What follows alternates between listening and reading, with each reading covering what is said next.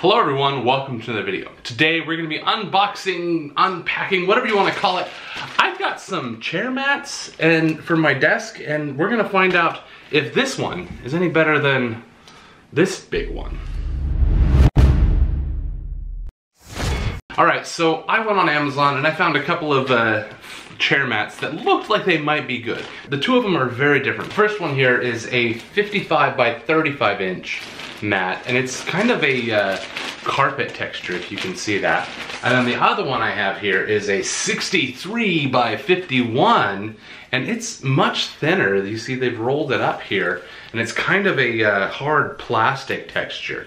So I'm gonna try out both of these, see which one works better, see what my recommendation is, and maybe I'll learn a little bit about chair mats and be able to teach you a little bit about what you might be looking for when you're shopping for a mat for your office. Alright, so the first one I'm actually going to be unpacking and testing is this smaller one. This is the carpeted one that is 55 by 35. As of filming this on Amazon, it is $30, quite affordable. Looks like it's on sale though, 25% off from $40. But this guy should fill a reasonable space. It looks like we've got a kind of a rubberized base on there. It's kind of glossy, and then you have this kind of a really rough carpet texture here, similar to what you might see in like a school or something like that. Let's go ahead and lay this guy down, see how it fits underneath my desk. Alright, so first thing, we're going to pull our chair out of here. And yes, this is my recording space. It's really small and narrow and right up against the wall, but it does what I need. So do I want to lay it sideways, or I think I want to go lengthwise, like this. Honestly, I was hoping that it would fit underneath the feet of my table here, so the desk would also hold it down, but it looks like it's not quite that wide. I might try it out this way just because I kind of want to have something for my feet to rest on, as opposed to turning it the other way. Turning it like this, I definitely would be able to get it under the desk, but also my feet over there are going to be on the wood floor. And as I've mentioned in other videos, my home is old. And these are original hardwood floors from a 110-year-old house. So there are some imperfections. It's not beautiful, it's not perfect. Every once in a while, guys like this one here will catch your toe or your sock. I'm not a fan of that. Alright, so first impressions, I was actually kind of worried that this would stand up more than it does on the creases where it was folded here. It's actually not bad. It's almost kind of cozy to have your toes on with some socks. Chair slides. There's definitely more friction with this, with my chair, obviously, than a hardwood floor. But I don't know, not bad. It's not as noisy rolling over the wood floor.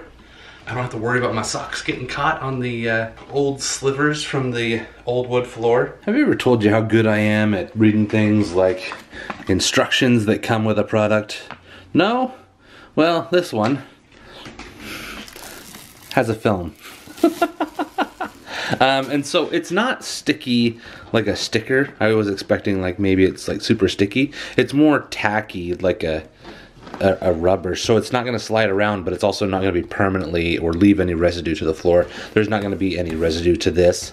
You can see how my hand slides on there, but it's also not going to slip and slide on its own. And it even has a little thing here on this corner. Let's a little starter for you to be able to unstick it. Peel here. As I was saying, I was worried that it would be folded up more because I got this guy back in September of 2022, and I'm just barely getting around to making this video in the week before New Year's of 2022. So we're finally testing this guy out, and It's small, but let's go ahead and test this out for a week or so, and we'll see what we think, and then we'll try out the other one. So, this is the carpeted floor mat for your office chair. Alright you guys, it is now time for part 2, where we are trying a much larger and a very different type of floor mat for my office chair here. So this one comes on a cardboard roll. I don't know if how well you can see that, but it comes on a cardboard roll, and we're gonna go ahead and roll this guy out. I don't know if I'm gonna have to like cut it down or something. I hope not, but this seems like a good way to store it. It's just huge. And then again, you know, I feel like this is probably the most compact way of storing something so large. With the carpet style material, it was too small for underneath my desk. So the self-adhesive on the bottom of it held it in place, but I kind of wanted something that like my desk was sitting on as well. I don't know, maybe that's just me being silly, but here we go. Alright, so it doesn't look like there is a peel off like somewhat semi-adhesive, because it's not like sticky, but the last one was somewhat adhesive, so it stayed in place on its own. So let's go ahead. Looks like this cardboard tube wants to just slide out, so we'll start by doing that. And so one side is this textured material, the other side is very smooth and glossy. And it says that it could take up to a day to get this to come out flat. So they recommend putting like books on it to weigh it down on the corners and stuff. But this is a thick, hard, I don't know, not necessarily hard, but rubber-like material. I wouldn't say it's rubber, I'm not sure.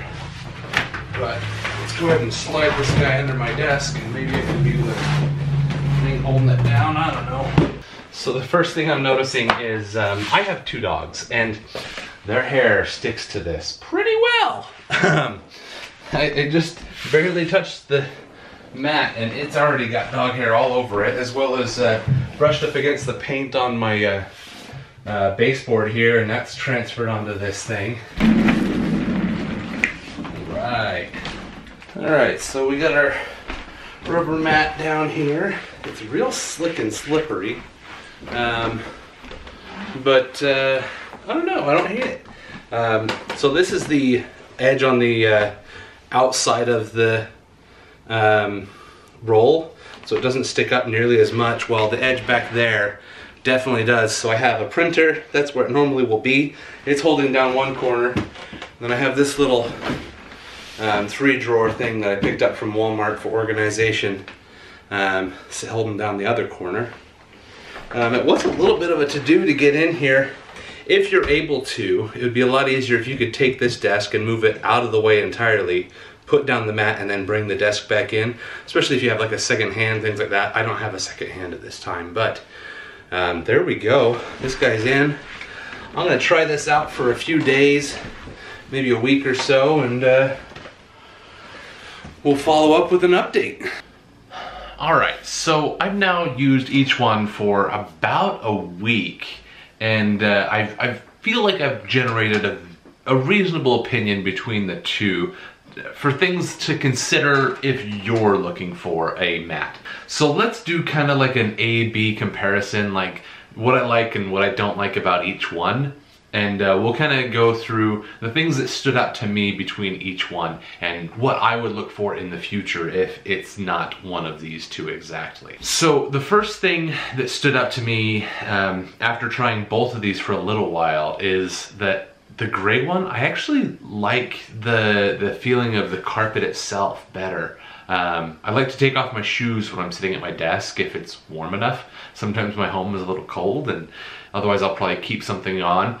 But having that bit of carpet there is like a little bit of cushion that just makes it more comfortable to have your feet resting on, as opposed to this hard plastic cold mat that my office chair is rolling around on. You know, I kind of prefer the carpet there. But on the other side, I really like how big this one is. This big hard plastic one, it covers the whole area that I want it to. It covers everything that my desk is at, but if I'm honest, I kind of wish it was even bigger. It's a 63 by 51 inch mat that I have right now, and I almost wish that I had like a 63 by 55 or 63 by 60 or 60 by 60, something a little bit bigger in one way, just because I have a lot of width in my specific location, and I know probably it was meant to be turned the other way, but I wish I had just a little bit more that way, because my feet,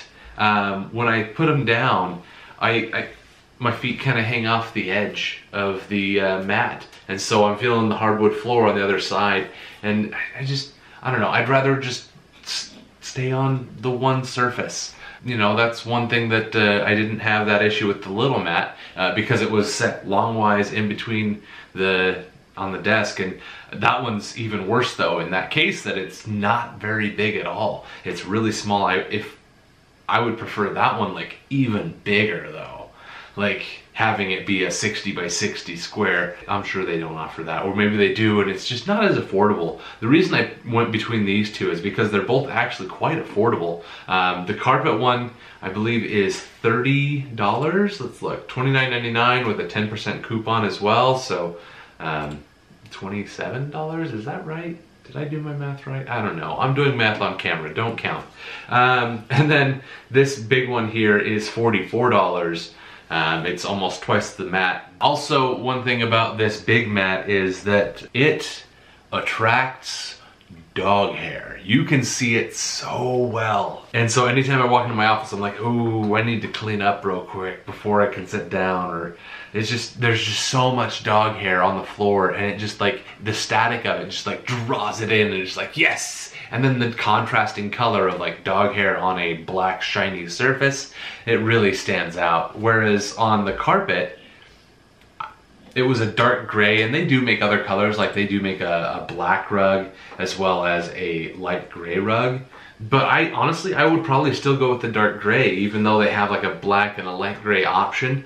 It's just a nice tone. It's kind of like, you know, it works, and it doesn't show off the dog hair. One other thing, I don't know how well it's gonna come across on camera, is the big black mat actually will get bubbles and lips, where the other one, where it's so small, it's not big enough to get, like, it's not underneath feet of things, and so I can't technically test that.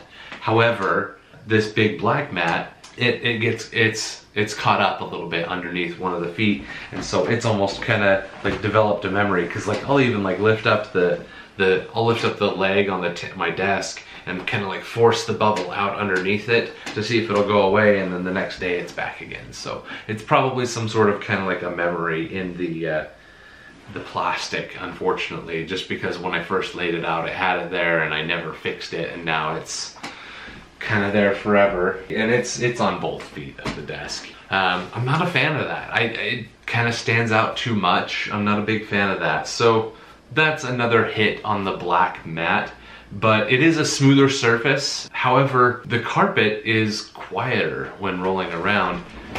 You can definitely, it's still quieter than rolling around on just wood floor, and a lot of the squeaking is just from my chair and the wood floor underneath. But the carpet, it made it just a little bit quieter. So, final thoughts. If I were to get one, I would probably go for the carpet one, that really hard, a carpet style floor mat. I would go for one of those, but I would want it to be bigger. I'd want it to be that 60 by 60 or something close to that. I might even settle for something as big as this one that I have now, that's a 63 by 51, and then just turn it long ways instead of having it underneath like my printer and all the other little things I have over here. Overall though, I would prefer the carpet. It is very nice, it's very comfortable, and it's almost warmer where the plastic is a little colder. I prefer to be a little warmer myself. But Those are the things I go off of, and you can use those to decide for yourself, is that something you actually are worried about or not? If it is, great, now you know what to look for. And if it's not, you know what, that doesn't actually matter, so I can actually go for the black mat style or whatnot. Do I need a bigger mat or not? I would say in situations, it very much depends. Make sure you just get a tape measure out, and I would say measure from leg to leg on your desk.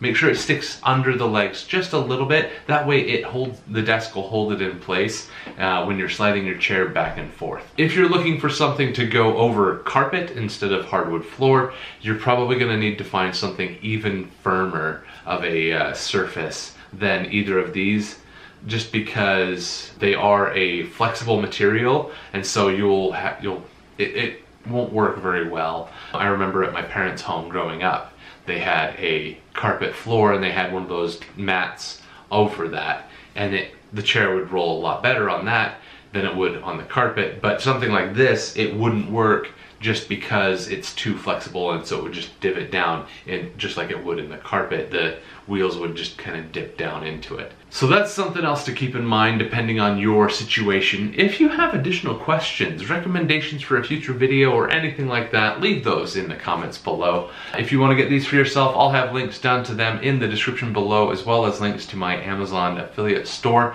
and I am an Amazon affiliate. So if you'd like to help support this channel, just use those Amazon links down in the description below and do your shopping from there, whether you buy this mat or any other mat. Clicking those links do help to support this channel with no additional cost to you. Thank you again so much for watching, and if you think I've earned it, please consider subscribing, and I'll see you guys in the next video.